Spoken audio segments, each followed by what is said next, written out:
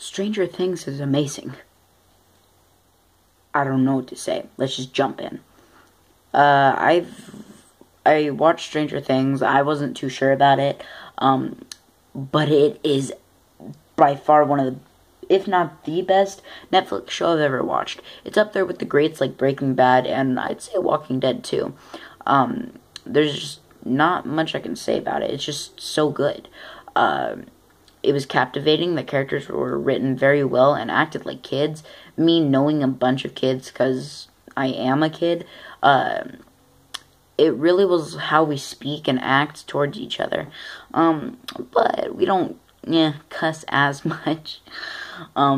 Overall, I love the show, but let's get into my favorite aspects. Of course, 11 was amazing, which is funny that I have her haircut right when I'm doing this review. It wasn't intentional, but I loved 11. Her character was shy, and I want to see more of her and see how she's related to the Demogorgon, as it seemed she knew how to defeat her, or defeat it, because, as, spoiler alert, she did in the last episode. I thought the villains were kind of weak, and I felt really bad for the, burger joint owner who got shot in the face. I felt bad. And remember, spoilers, I'm going to spoil some deaths and stuff. Barb, that death sucked, which I thought that they were gonna get her out of the Upside Down too, but no. No, she's dead. she's not coming back. But I'd have to say my favorite character was, the kid who spends the most time with 11. We got to see his story the most. I'm sorry I don't remember their name. Dustin would be my second. I feel like the black kid didn't get enough attention. We could have explored his culture and what it's like to be that race in that time. So that was a very big missed opportunity. He was just the black friend, I feel, which kind of sucks. I wish we would have seen him a little bit more.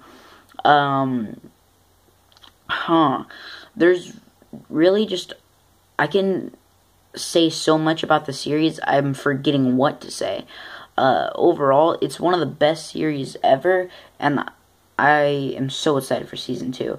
I'm excited to see some of the mysteries really be solved, and some of them come back to, and some of the mysteries, or some new mysteries are formed. I've read a bunch of theories, and I love them.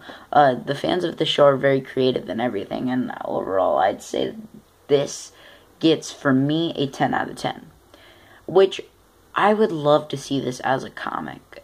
I mean, sure, shows are cool and all, but as you can see, since my channel's based on comics, I would have loved to see this in a comic format instead of a TV format, but what you gonna do? But don't tell me this wouldn't be perfect as an image title. Which, I'm not gonna get into comic jargon at the moment, but yeah, great series, and check it out. I mean, if you have Netflix or know a friend who has Netflix, watch it immediately. This is one of the best shows on TV right now. It's not on TV, but you get what I mean. There's so many, heart-wrenching moments, and moments that make you go like, oh, no, don't do that, no, it's a mix of horror, comedy, and drama, which I love, and it's cool to see how these kids react to these super serious situations like they're nothing. Well, yeah, go check it out.